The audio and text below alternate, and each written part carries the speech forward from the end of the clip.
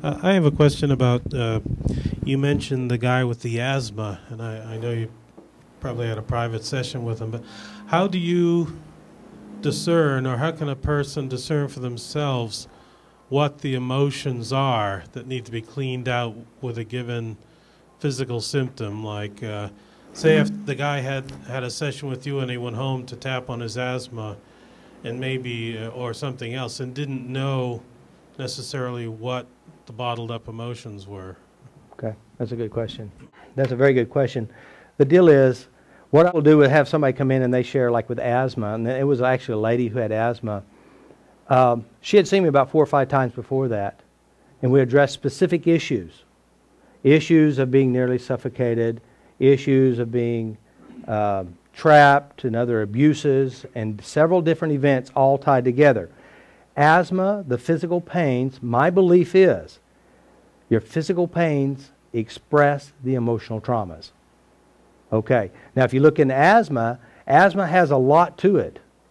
And you go to childhood asthma, and oftentimes they have the same basic feeling as being suffocated, having no control, suffocated love, helplessness. There's all kinds of emotions behind it. I knew that, but at the day that she came in and said, okay, sure, cure my asthma, I said, okay, let's do it. 1 hour. Asthma completely gone. We're talking about severe adult asthma. HEPA purifier in her car, inhalers. She had a specialized doctor. She couldn't drive by herself. Somebody always had to drive for her. Her life totally changed that one session. Well, it built up to that session. I believe I had to clear all that stuff up. I believe, such as asthma, you have to go back. And I'm going to tell you this is what your homework assignment is. In your spiral notebook, the PEACE program, write down every emotional trauma in your life. Every event that's ever had a negative impact. Why do you do that? I'll tell you why. You went out to your car today, or this evening, and you drove here. You didn't wake up with this wonderful skill called driving today. Your driving skill, you go out to your car now, you just jump in and drive it. You don't even think about how to drive, do you? When you experience those events, those emotions attached to those experiences are put in your closet. Now the closet is there. Now you'll never want to go look in the closet, but the crazy thing is, while you're driving down the road, a song on the radio will play and something will fall out of that closet, hit you in the head, and all of a sudden you have this problem. The cool thing about memories of the past is this one key. The past is over. It's not real anymore. But this, write this down. You got it. Memories buried alive never die. Memories buried alive never die. What does being buried alive mean?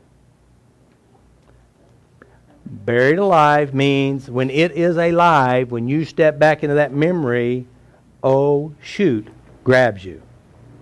That means if it's inside you, now the cool thing is, guys, it's all you now. You're not being abused by whoever it was.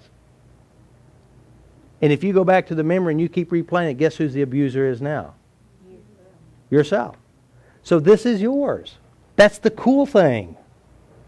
Now what happens is, how many of you know what hypnosis is? Hypnosis is a state of mind. You know, hypnosis has been going on all your life when you're sitting watching TV. Today, when you went back inside yourself and you were thinking about a problem that you were addressing, that's a form of hypnosis. It's a state. It's using your imagination.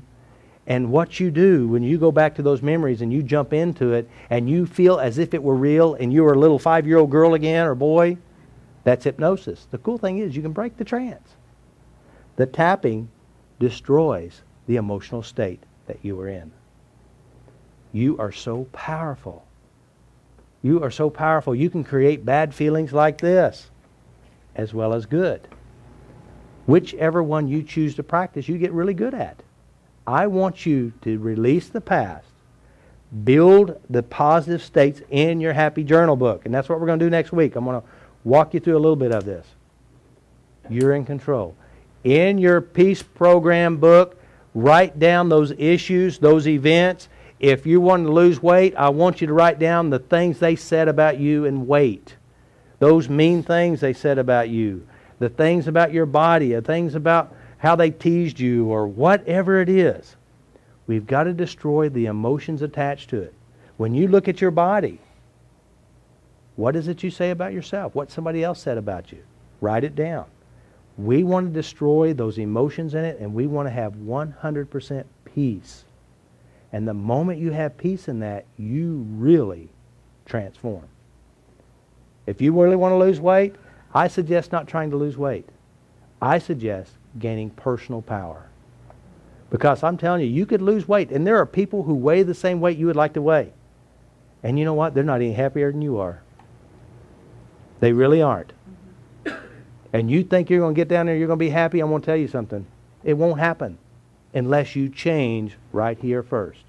There are people who said, I've got down to that 150 pounds. I ate nothing but cabbage soup and starved myself, and I did all this. And when I got there, I was just as miserable there as I was before I started. I might as well eat and be fat and miserable. You have to change you first. That's what the program is all about. Personal power. Love yourself. And that's where it's all going to begin. All right, guys, I have a little handout. Any other questions with that? Any other questions? Now, we're going to do a lot of different things, and we're going to really address a lot of stuff. And we're going to hit hard and hit fast. Just a question. You said bring your favorite food. What if you don't have a favorite? Okay, if you do not have a favorite food, I suggest bringing a food that you know that you eat that's probably not good for you. Anything with aspartame in it. If it's soda, bring soda. Bring something. I mean, if you're using it as a comfort food, that's what I suggest. Or, see, some people may not have what you call a favorite food. You may not. You may have, and we may have to address programs that you use to eat when you're not hungry. Cleaning your plate, buffet, get your money's worth, and we will do that. There's got to be a program that's something going on. Or just something you eat commonly that you know that you probably eat too much of, you know. The grocery store, everything in the grocery store.